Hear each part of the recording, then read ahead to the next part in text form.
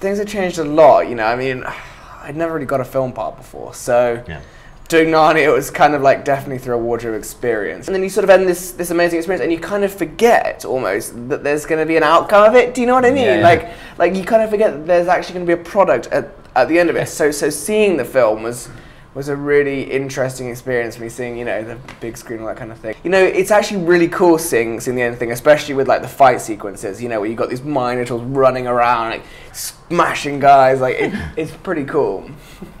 So the minotaurs aren't real?